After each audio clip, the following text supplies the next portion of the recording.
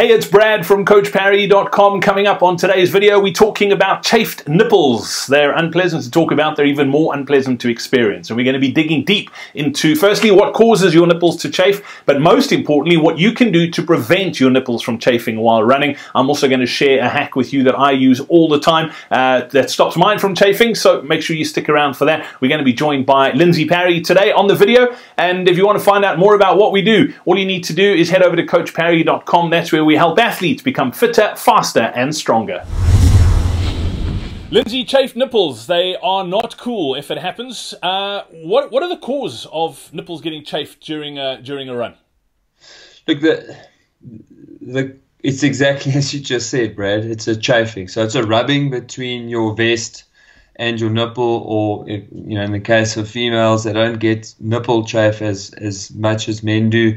If the bra's a little bit loose fitting, then it just means that there's too much friction or movement between the nipple and the vest. But it can actually get quite painful, and often you see people coming into the finish of a race and you can just see the blood streaks running down their vest. So it can actually get bad enough that you are bleeding. Yeah, absolutely. I've had a few of those, and it's not pretty. Lindsey, how do you prevent it? I think that's the big question. I mean, it happens, and prevention in this case is definitely better than cure, because it's not fun to try and fix it halfway through a run. You want to know that it could possibly happen and prevent it. So what are some things you can do to prevent nipple chafe? So the first thing and easiest is to bang plasters onto your nipples and cover your nipples.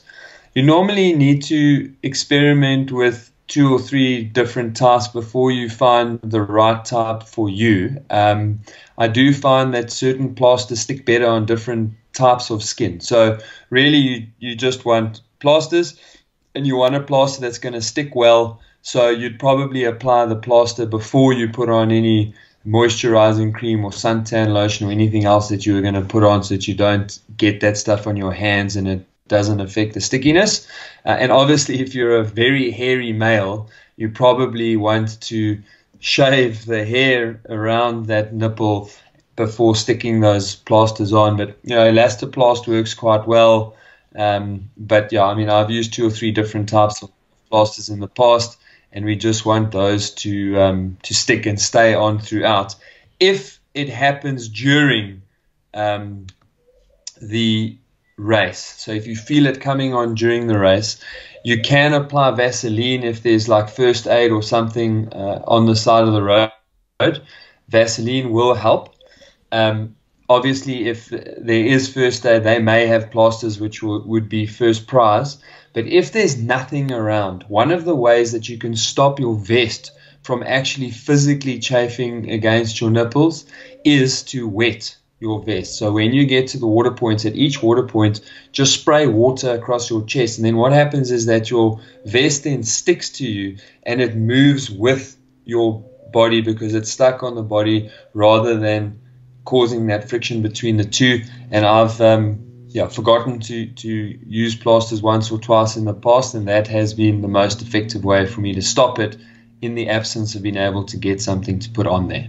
Yeah, Lindsey, and you're so right about the trial and error side of things and finding plasters that work. I mean, this is something that I struggle with big time, and I've found something that works for me. And it's not just the type of plaster, in my experience, that I found. I needed to experiment with the size of the piece of plaster that I was using. So do you cover just the sort of bit of your nipple that's sticking out, or do you literally cover the whole thing? And I've just found that if I cut it, that the square is small enough just to cover my nipple, that it's not actually touching the skin on the outside, then I'm good to go. Yeah, and again, for me, normally that would just be, is the plaster sticky enough? And if you're going to do it that way, then what you really don't want is a plaster that's got a bit of mesh. Yeah, the gauze. Because then that mesh will also then rub against. So, I mean, that is, and it is literally the nip of the nipple that we are trying to protect. So you are right, if you just have plaster around the areola, you are probably fine. You just have to make sure that it's sticky enough, and that the chafing of the shirt, what it sometimes does is catches the edge of the plaster, and then slowly but surely it rubs it off. So, in your case, that worked really well. And so, yeah, you just need to keep trying with different sizes of plaster. Yeah, and once you've got it, you've got it. So it is not something that's fun when it happens, but once you've figured it out, it's pretty much sorted. Lindsey, as always, great to catch up. Thanks for your time today. Cool. Cheers, Brad. Thanks for joining us on this video. Don't forget, if you don't want to miss any of these videos that we put out, hit the subscribe button over here. You can catch our latest video over here, and one of our most popular is over here. And also, if you want to shave 10 minutes off your PB, all you need to do is download our free strength training program. You can get that right here.